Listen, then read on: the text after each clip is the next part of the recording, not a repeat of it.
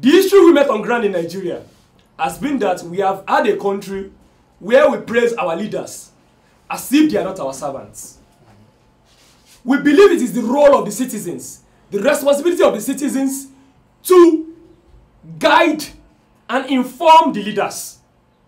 And so, the implicit attempt of President Tinubu to make us look like we are misguided, we are uninformed, we are sponsored, and that's why we are protesting, shows again that our president is out of touch.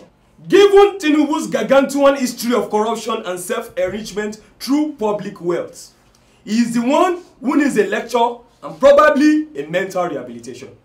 He is so corrupt that he has reduced the trust of Nigerians in the government just by emerging as president. We cannot look out there. Across countries in Africa, people are taking polls of how much people have trust in their government. And Nigeria today is lowest on those polls. Because just by emerging alone, through a very corrupt electoral process, Tinubu has reduced the confidence of the people, the trust of the people in their governance. And a country where people don't trust in the governance of the day is a country that will especially be unstable. Because if the government is not responsible to the people do not owe anything to the government, and they do not owe the government to respect any law and order. And that is writing letter to chaos. And that is why we are saying we are the peaceful ones in this protest. We are the ones trying to ensure that Nigeria does not descend into chaos because of the poverty, the instability, the alienation that we see every day on our streets.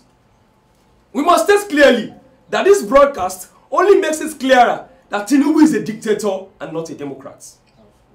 The broadcast only exposes Tinubu for who he is, a megalomaniac and unprincipled dictator who wants to use force and coercion to consolidate his power.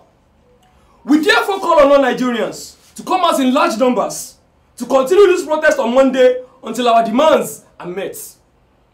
By now we would notice that the Tinubu government has gone to the press to tell the press to stop capturing this protest with the hope that they can kill us all in silence. Yesterday, before we started the protest where we were tear-gassed at the National Stadium, the cronies of the Tinubu government had gone online to say that protest is not holding today, that the youth are afraid, they can no longer protest again. But when that protest gathered momentum, they tear-gassed us and dispersed us. So this is to show that this government is only trying to use force and propaganda to stop us from actually organizing ourselves as Nigerians to demand for a better country. It is not too much to ask. The two-pronged approach of violence and propaganda has failed. The violence and repressions are just attempts to silence and control us, and the propaganda cannot sway or fool us. The struggle for a new and better Nigeria continues. We must not be tired. The future of Nigerians depends on our determination at this moment. And we use this opportunity to call on the people of Nigeria, especially those living in the FCT, to make their best efforts to participate in the protests as from tomorrow. We appreciate the fact that many Nigerians have trooped out to say that our demands are legitimate. This is the reality on the streets. And we must also point out that asking Nigerians to not protest, when that same government asking us not to protest, presently I got here late because there are 4 queues on the streets right now. So a government that is asking us not to protest, but is making fuel scarce and making it very expensive. And the government would come on here and not touch on those issues and tell us that the fuel subsidy removal is still working. We want to ask, who is it working for?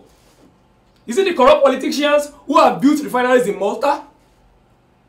Who is the fuel subsidy removal working for? Is it working for the Nigerian masses? This is what we want to ask the Nigerian government. And this is why we are saying that please, Nigerians, do not be swayed by the fact that they have tried to keep you at home with the fuel scarcity. By the fact that they are trying to keep you at home, please come out tomorrow and protest. One thing we want to make clear is this. The court order to stop us from protesting anywhere we want, especially at the seat of power, which is the National Assembly and the 3M zone. That court order is not constitutional because Nigerians reserve their right to move on public roads. Public roads are built with public money. Nigerians reserve their rights to freedom of movement, freedom of speech, freedom of expression, and freedom of dissent. We should not have to beg the government before we assert our freedom of assembly. And so we would like to tell this government that the only way we can dialogue is what we are doing right now. We are doing this now to tell the government that this is our dialogue. We are telling the government that our demands still stand. Reversal of fuel price to what it was before May 29, 2023. Reversal of electricity hike, tariff hike. Reversal of school fees increments across board. Reversal of all of the taxes that the tax master himself, Tinubu, has introduced. These are our demands, and we are not reneging on these demands. Even though Tinubu has tried to tell us that the protests are stopped, Nigerians are tired. Presently, today, Sunday, this morning, protests continued in Jos Plateau State with protesters organizing their own Sunday service at the protest. Even in Lagos, the same thing happened today. On Friday, we had protesters who did their Juma service at the protest ground. And so, we are saying that Nigerians are fully in support. And this is not the time to be afraid. This is not the time for us to go to our rooms and start praying that God will save us. God needs us to save ourselves. This is not the time to start saying, "Shebi God saved us from Abuja now. God will save us from this one." To know, this is not a military regime. And we must assert the fact that we are in a civilian democracy and we must be treated constitutionally as citizens of Nigeria. On this basis, we want to charge Nigerians that we must continue to organize, resist, and build till we have a country that prioritizes the people of Nigeria over the profit and power of a few people. The struggle continues.